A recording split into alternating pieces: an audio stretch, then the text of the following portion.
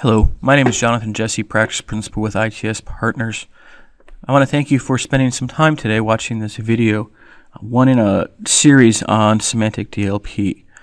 The video that you are about to watch will cover just the basics of the DLP system. We'll spend some time logging in, navigating, showing brief overview of policies, brief overview of incidences, some of the information that contains within an incident, and then how to escalate that incident or route that incident based on setting different policies or different response rules, etc.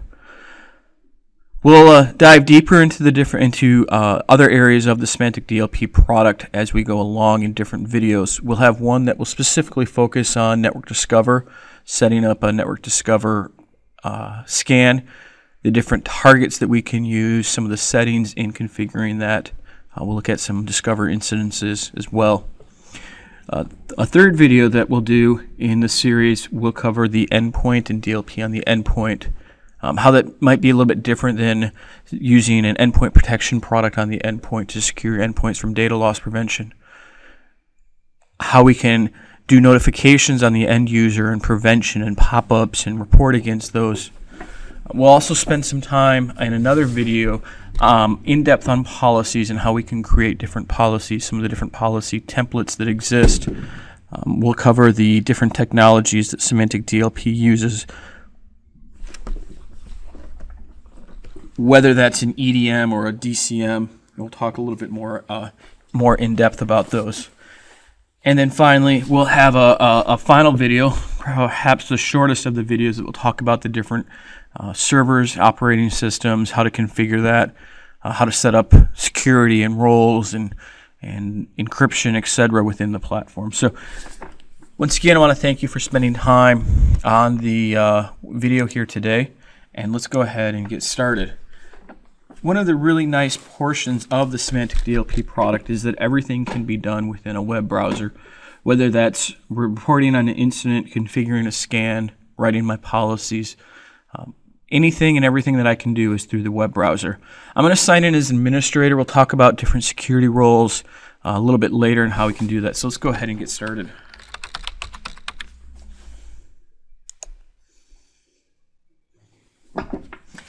When I sign into the DLP console, I'm presented with this dashboard here. And let's kind of talk our way through a couple of things. First of all, you can see the role and the user that I'm signed in. And then we have an executive summary of the different incidences that have occurred. We can completely customize this dashboard. We can pull from all areas of the product, of the platform, and we can report on that. What we're looking at right now is an executive summary on the endpoint.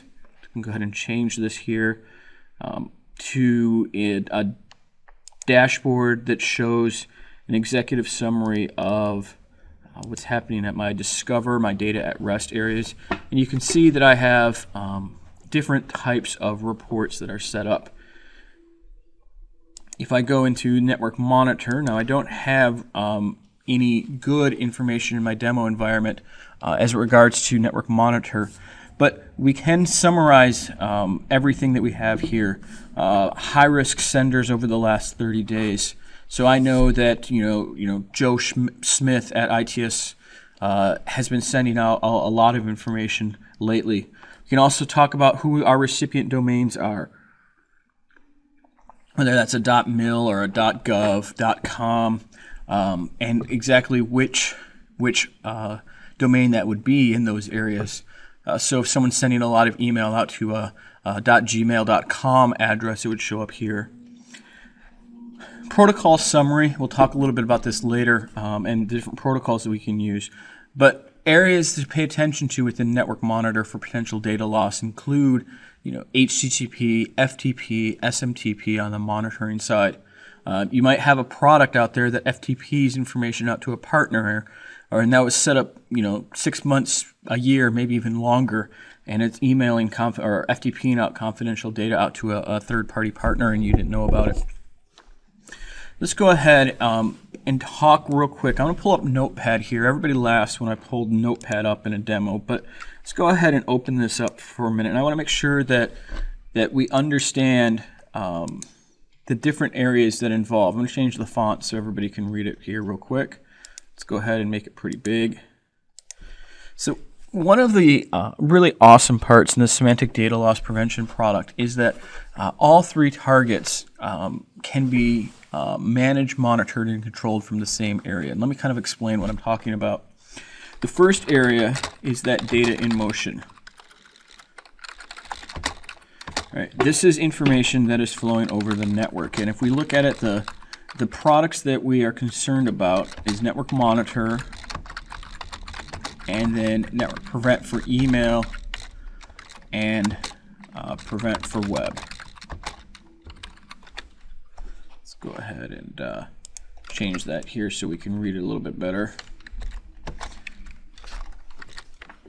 All right, so Network Prevent for web, Network Prevent for email, and Network Monitor. These are our three areas that deal with our data in motion. All right, this is data that is flowing over the network, and we can either do that external to clouds, so to the internet at your egress points, or if we're concerned about data flowing between sites. I have a site in Chicago, a site in San Francisco, a site in Grand Rapids. You know, the data that's flowing in between those sites that maybe it shouldn't. If I'm in a military organization, maybe in between bases, etc., we could then set up a network monitor at those egress points. Network monitor is where most customers start, and this is where we're going to monitor that data. Give us a baseline to see exactly what type of data is flowing. The second area is our data at rest. This is data that sits at the file share level or the database level. I have SharePoint out there. What's on my SharePoint sites? Here at ITS, our corporate drive is G. What's on that corporate drive? Do I know? Is it confidential data? We'll talk about that. So this is Network Discover and Network Protect. A lot of fun names. Got to make sure we keep them all straight in our head. Network Discover allows us to set up Discover targets, whether that Discover target is a Windows server, a Linux server, Oracle database, an Exchange box, a SQL server, a SharePoint server. We'll show some of the different targets that we can create, and especially in that second video, we'll spend more time on that. But this allows me to then discover information that is on there. Network Protect actually allows me then to quarantine that file and move it to a different location.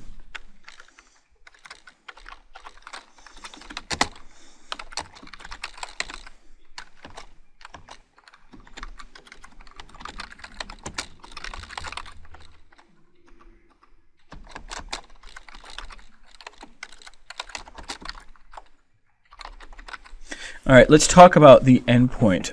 We'll spend in a later video more in depth about data at the endpoint and how that actually works within the Symantec DLP product. This is the data that's on my laptop or desktop. If you really want a scary fact, look up how many laptops are lost in LaGuardia or LAX, those two airports each day. Absolutely blows my mind. It's in the thousands of laptops, you know, that are lost at those airports combined. I don't quite understand it. Maybe the pressure of security of going through that scanner or something confuses you, and you lose your laptop. More importantly, in a military organization, do we allow that data on the endpoint? Do we allow a certain class of USB drives or US removable media devices? What does our security say? Not necessarily just the military, but you know, at all corporations, how do we deal with data at the endpoint? So I have a laptop, I have a desktop. How do we deal with maybe file print, copy paste, removable media, copying from a local drive to a corporate drive, copying from a network share to a local share, working within one application and then copying and pasting to another application? What's the plan behind that? How do we deal with that? How does that work within our existing endpoint protection product? Whether that's HBSS or it's Symantec Endpoint Protection, McAfee's product, Trend's product, etc. How does a Symantec DLP product play around there? We'll spend more time in the last video, in one of the final videos, about data at the endpoint. So I'm going to go ahead and flip over back to the system here. When we set up policies, I'm just going to go an overview of a policy here. We'll spend more detail later. A policy is how we track data, whether that is described content, social security numbers, credit cards, PIN numbers, data that I can write a pattern around, or whether it's more structured data or unstructured data. Everything within the product deals with a policy. So let's go ahead and up here on the screen, go to Manage and then go to Policy List. And you can see that I have a couple of policies already enabled. How do you know that? Excuse me. Real simple. When it's green, that policy is working. And when it is red with a slash through it, that means that that policy is disabled. And you can see how it changes nice and quickly. One of the awesome parts, or one of the things that I like most about DLP, the Symantec product particular, is that a policy applied at one level or at one area or focus of data loss vector, I guess that's the word that I'm looking for, can be applied to all different vectors. So if I set up a policy for data at or a policy here applies to data at rest, data at motion, and also data at the endpoint.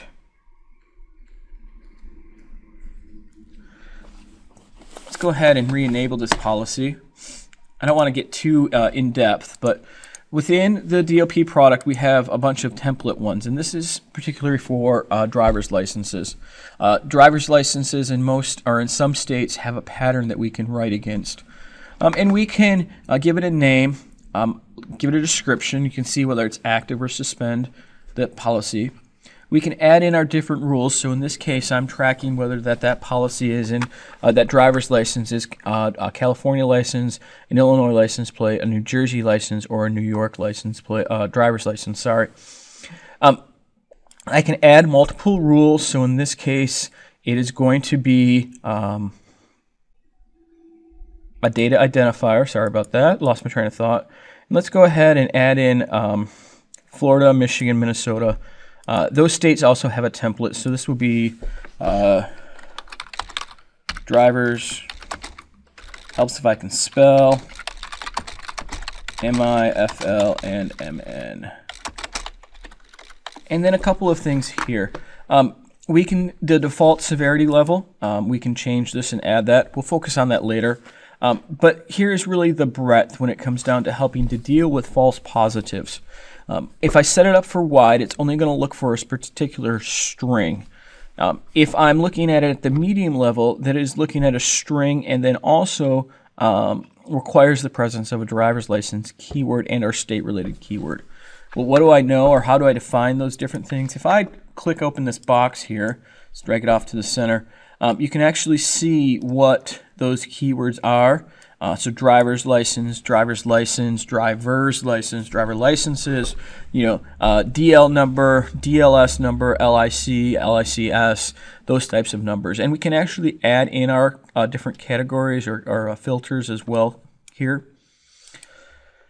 I can add additional validators and exclude enabling characters, include those characters, etc. Whether it's going to match on the body, envelope, subject, or different attachments. This is when it comes in the email. So we're going to see in the envelope, in the subject, we're also going to look at the body and all of the attachments for this policy. Add an exception. This allows me to add an exception. An example of a customer that I was working with, they were not looking at any any emails on any of their policies that had a .mil or came from a .mil or .gov, or went from a .mil went to a .mil or to a .gov address. So no incidences were generated from there, and we can add exceptions. Responses, this is how I actually want to respond to that endpoint. When something happens, what do I want it to do? So I already have one rule. We'll talk about that when we get to the endpoint, but this notifies the user on an endpoint. You can see that we can add multiple response rules in here. Go ahead and hit save here for a minute. Go to Manage and then Response Rules. this allows us to add these different response rules. So there's two different ways, an automated response or a smart response. A smart response allows me to then do something within that incident. Often used for change the status and notify my level 2 people that this was for investigation. An automated response allows me to do things such as add a note, prevent, block, notify, copy a file, send an email notification. So when I get into the prevention portion of things, this is how I'm going to actually prevent. So endpoint, prevent, and block, so don't allow, and then notify, send an email out, or actually notify that person at the end. This is an example of a smart response button. We'll talk about that when we get actually into an incident. But what we're going to do is we're going to change it to the status from from new to mark for investigation. We're actually going to send an email out to my team at the security group, and we're going to provide a link for that. And we can talk about how that works. I'll show it to you when we get into an incident. So really the heart and soul of things is setting up our policies and enabling what we want to monitor. A lot of people just throw in a bunch of policies and then quickly overwhelm us, and we don't want to do that. Symantec and ITS, we recommend between 3 and 5 policies, and to really start tracking what is confidential data at our organization. I'm going to go ahead and take a look at some incidences. I don't have anything at the network yet on my demo box, but I do have some Discover ones, and we can talk a little bit about that. So this, by the way, is all demo data, and it looks like that this is actually a false positives because it's marking something as a driver's license, even though it technically isn't. So let's go ahead and look at. Let's change this because it looks like my driver's license is not tracking very well. So let's go ahead. You can see I have filters here that allows me to slice and dice all kinds of information here. Whether that is a summary or a status, a particular scan. Let's go ahead and take a look here at my Discover reports and to see if I can find you a better summary. Flip windows here just because I wanted to get a better match. This is actually an incident. So back up for a minute. I just want to blow that off. As we can see, I had some false positives, so I'm going to have to go through and I'm going to have to tweak my policy to see exactly what's happening. All right, so now we're looking at an incident here, and I want to make a couple of notes to call out. First of all, this is all demo data that we have set up in the system. So I have some social security numbers that I'm going to match on here. I can see exactly real quick where that match came from, right? The body of that, I see the policy, I see the server that it was found at. We also had some notifications at the end user. We'll talk about that. We'll talk about the file and the application that it ran on. But really, when it gets down to it, we can start correlating things. And this is really where you'll see the power of a DLP product to be able to correlate what is exactly happening in the organization, in the environment. So we know that this user, ITSLab/JJesse, over the last 30 days had a number of instances. Also, that machine over the last 730 or all time had X number of incidences, and then that policy over time. So this exactly goes to see, allows me to track down and say, this is exactly what I'm having or seeing in my environment. History allows me to see exactly what went wrong with this incident over the life of it, and then really the key info here. I can then mark this for investigation. This is my smart response button, and what you're going to see is that I'm going to change the status and send an email. Now, it's changed the status from new to marked for investigation, and then it is actually going to send out an email as we talked about. So while we wait, nope, I won't do that now. Different setup. So I'll pull up the email maybe later, and we can actually take a look at what's happening. System and overview allows me to see my different servers that I have set up and running, any log information that I have, and allows me then to even export or configure how to export these to a log analyzer or a security information manager. You can see I can get some system reports and the settings and protocols that I'm tracking. On the network monitor, network prevent side, you see exactly what I'm looking at. SMTP traffic, I'm looking for HTTP traffic, I'm looking for FTP traffic, and I also want to make sure that the organization is not using, or person is not sending confidential data out through either MSN, AIM, or Yahoo messengers if those are allowed in our environment. We can actually customize the different applications or protocols that are being used. If there's a protocol that you use in your organization that's different, we can add that here.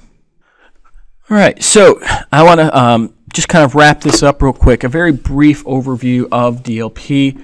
We'll have different videos that will dive more in depth, and I want to thank you for spending time watching this video.